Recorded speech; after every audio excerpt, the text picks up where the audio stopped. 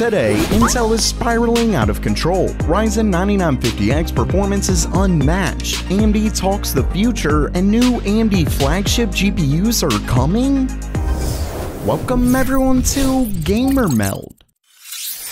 First up for today, Intel is in some serious trouble. If you follow the channel, you know that Intel's 13th and 14th gen high-end CPUs have been plagued with crashing issues in a number of games, ultimately leading board manufacturers to release new power profiles, but then Intel told users not to use them. They tried to blame board partners for not using their recommended settings, but that's not really true. I mean, it's been one thing after another, and Intel still haven't given us a real answer. Well, things are now looking even worse, as Aldrin Games is now reporting that not only are Intel's desktop CPUs affected, but even their notebook chips are causing issues. A dev from the company posted, quote, "Yes, we have several laptops that have failed with the same crashes. It's just slightly more rare than the desktop CPU faults." This was shortly after the company claimed that there was a 100% crash rate with Intel's chips, claiming that Intel is selling defective products. As Tom's Hardware mentions, while Intel seems to have done a ton of things to try and fix it, none of them have completely resolved the issue, and now it can apparently affect notebooks too. All I can say is I'm really sorry for anyone who purchased one of Intel's new chips.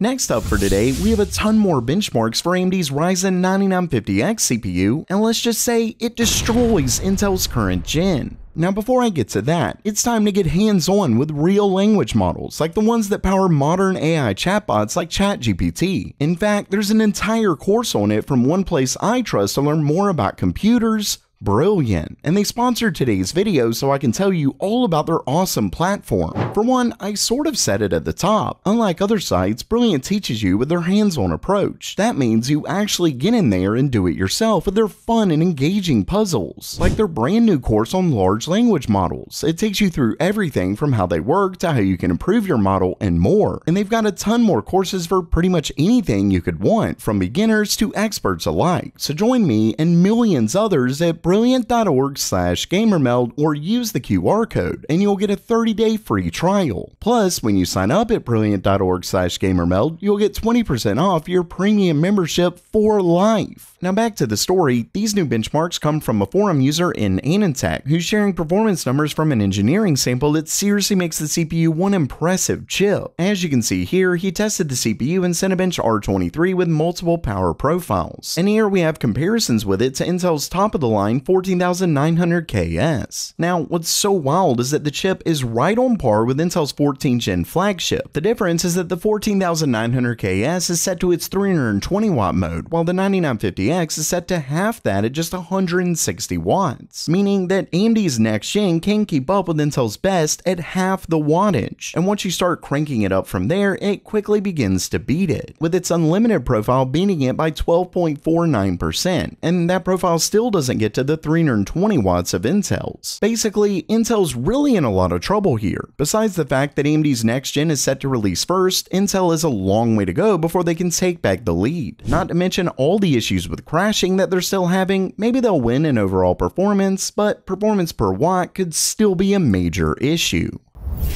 And next up, while I discussed a ton of things that happened during AMD's Tech Day event in my video, there's a pretty big thing I haven't discussed yet that AMD showed off. And if you like to stay up with all the latest PC hardware news, make sure you subscribe to Gamer Meld. Either way, what I'm talking about is the fact that AMD shared a new CPU roadmap that now shows their next-gen architecture, Zen 6 and Zen 6C, with the 6C obviously proving that AMD plans to continue with their hybrid core design. And these would of course be their Ryzen 10,000 CPUs unless AMD changes the naming of their desktop parts. Not only that, but Mark Papermaster also confirmed that Zen 7 is already in the works. Now, during one of the roundtable discussions, an AMD rep apparently mentioned 4 generations of CPUs on the AM5 platform, but AMD sent me a clarification on this. According to them, it was just meant to be a hypothetical. Right. And that the AM5 platform will be supported through 2027 plus. Basically, they didn't want to be on the hook for Zen 7 also being on AM5, and according to video cards, if we look at the time from Zen 4 to Zen 5, Zen 6 will almost certainly be on AM5, but Zen 7 could miss the 2027 window. Either way, that's still a long time to support a platform, and if AMD does what they have with the AM4, they'll likely release even more CPUs after AM6 comes out.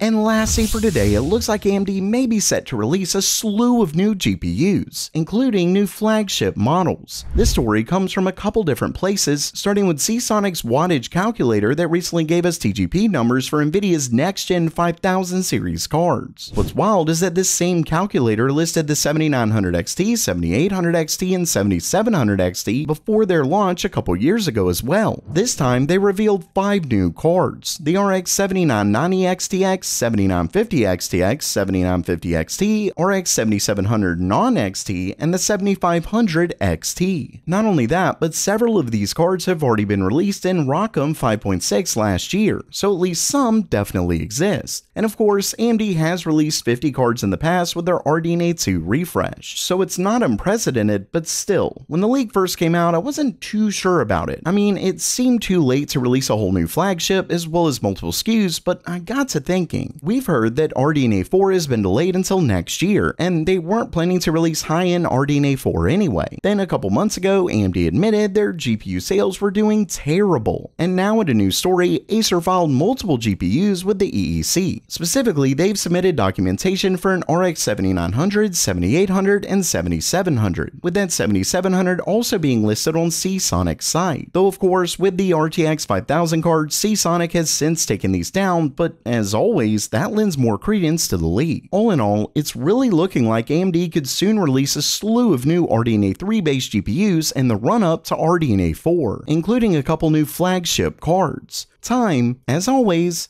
will tell. So while that does it for today, would you love to see a more powerful RX 7000 GPU? Let me know down in the comments below. And don't forget to try out Brilliant for free at brilliant.org/gamermeld. And as always, have a great day.